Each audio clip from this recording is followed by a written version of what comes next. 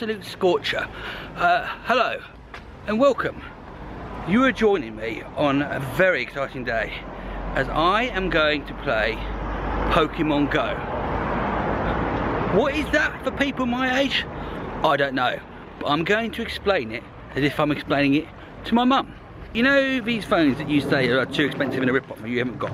Well, on these you've got maps, and the game uses the maps and the camera to do some augmented reality which allows you to walk around and catch monsters. Well, yes, I do think this is a good use of my time. I have called my agent and she says just things in general are very quiet at the moment. Yeah, I know most of my friends are doing panel shows. Yes, well, I am more than happy to walk around the woods playing children's computer games. Yeah, I'll speak to you soon, Mum.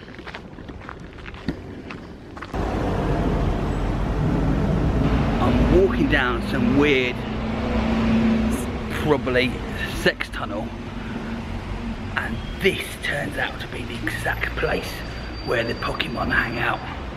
I don't know what I have to do here. Who is that prick? Yes. Get him. Get him. Tell yourself this is fun. Get him. Get him. Got him!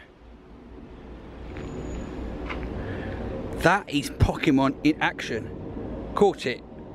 I don't even know what I do. The best way to capture a Pokemon is to think like a Pokemon. And if I was a cartoon creature, how would I be lured into the woods? Answer: by other attractive cartoon creatures. So I've printed out a few in my bag to stick up. Bait in position. Stay here and wait.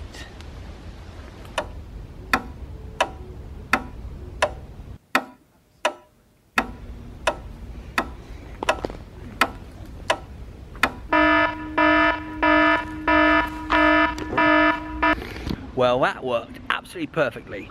Now, I've arranged to meet my friend Simon, who is a big Pokemon fan in the woods. He's often here, you know, just cruising about for Pokemon. There he is. Simon! Yes! You already on it?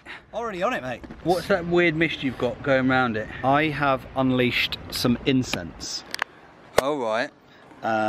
And so that basically means that if there are any Pokemon in the area, apparently they are lured into me, or they're more likely to appear. I'm not sure of the exact details. I feel like I'm bluffing my way through this a lot at this point still. Do you think that this might be made up by a sort of paedophile ring?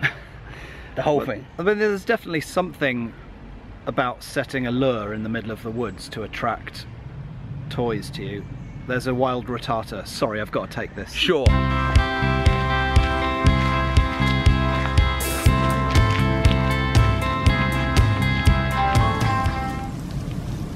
on.